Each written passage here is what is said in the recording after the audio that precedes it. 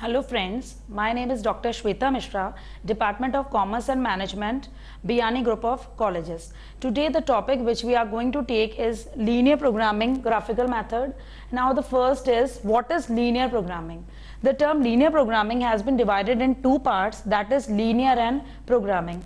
The word linear, what does it mean? The term linear is that all the relation among the variables are linear, that is the power of the variables which we are going to take is raised to the power 1. The power of all the variables that we are going to take in linear programming has the power 1. Now what is programming? Programming is that once the problem has been selected, it has to be transformed or drafted in mathematical model. Once the problem has been drafted in mathematical model, we can easily solve it by using programming technique.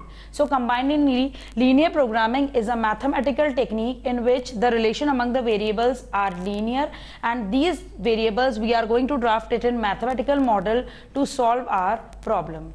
Now this technique has been developed by George B. Danzig, Marshall Wood, and their associates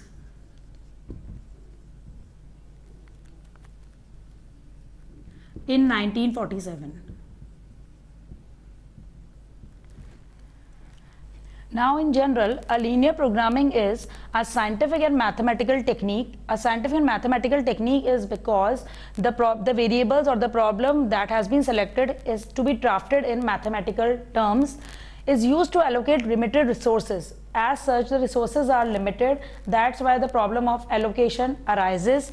Among competitive activities, the resources which we are going to allocate has to be allocated in the most competitive activities to achieve our objective. The objective is to maximize profit, or it can be to minimize cost, provided all the relation among the variables are linear. That is, I have already discussed that the relations among the variables should be linear. I am again highlighting my point that the variables which we are going to use in linear programming should be linear in relation. Now as we have understood what is linear programming, now moving on to our next topic, that is properties of linear programming. Now there are three properties of linear programming. The first one is objective function, second is constraint and restraint, and third is non-negativity condition. Now I am concentrating on the first is objective function. The objective of linear programming is either to maximize profit or to minimize cost.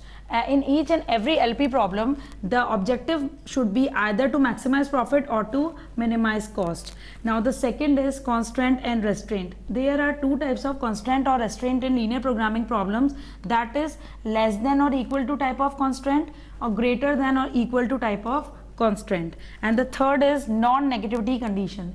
This is that whatever decision variables that we are going to take should be equal to 0 or positive, but it can never be negative. That is, if we have taken two variables, that is x and y, both the variables can be 0 or can be positive, but it can never be negative. Now on the basis of these properties, how to formulate a linear programming problem, that we are going to discuss in our next lecture.